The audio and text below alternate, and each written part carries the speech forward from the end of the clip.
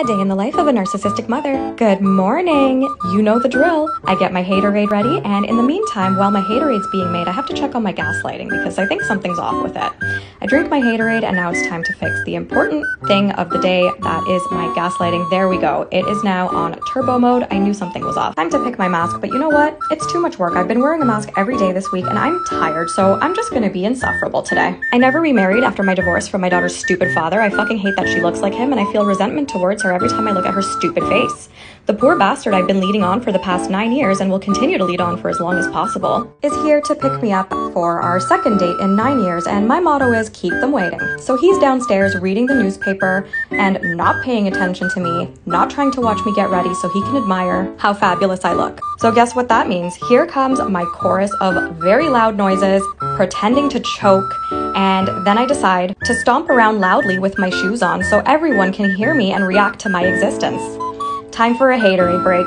Oh, my phone is ringing, and it's my friend of the week. We actually go way back about 20 years, and I recently love bombed her after a discard so that I could start the cycle of abuse all over again. I talk on the phone with my friend extremely loudly. She's asking me for dating advice, so I start berating her with my expert advice, and I'm super loud so that I can make sure that my date downstairs can hear me, so he knows that I'm not an idiot and I am nobody's fool. I've kept him waiting for a full hour, and he asks me if I'm ready. Finally, a supply opportunity. I tell him he's rushing me, and he tells me we're not going to make our reservations that he made a month in advance, but I tell him I don't want to go anymore so that he grovels at my feet and cries.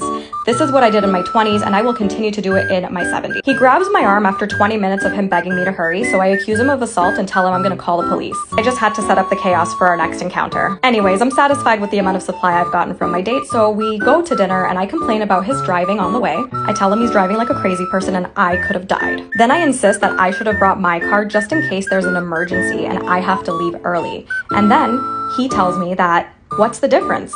I'll just drive you home anyways. If there's an emergency, we would just leave early. Shit, that made so much sense. I gotta up my supply game. We're at the restaurant and he's friends with the owner, so I complain about everything just to embarrass my date.